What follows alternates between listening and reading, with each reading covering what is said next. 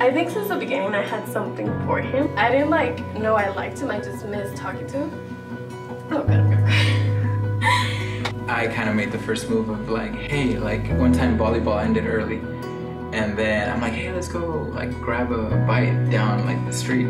She's like, okay, and we had like a long conversation that night, and just like it's just the way she spoke, how we could keep something going, a good conversation. I think we would crash into each other at certain places, and the whole time he would kind of like hold me back and try to talk to me, exchange numbers or exchange a Snapchat or like somehow try to get in contact with me. Days that I wouldn't see her, that she wouldn't come, I would miss her.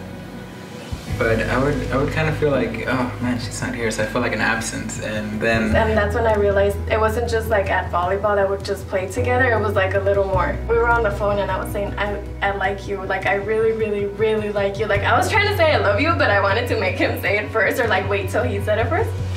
But se me salió one time, I was just like, I love you, and I'm just like, so well, I said it first.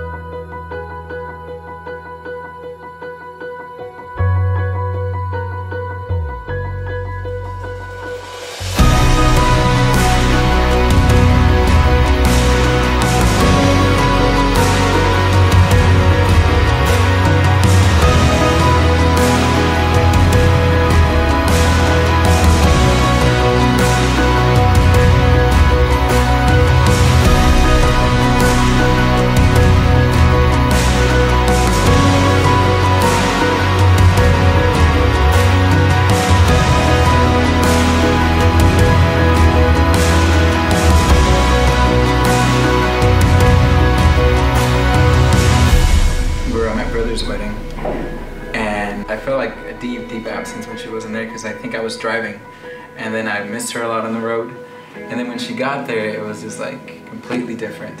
And then she left like 2 days before I did, and I remember that I would wake up really excited the days that weekend that she was there, and then the morning after I dropped her off I just felt like completely sad.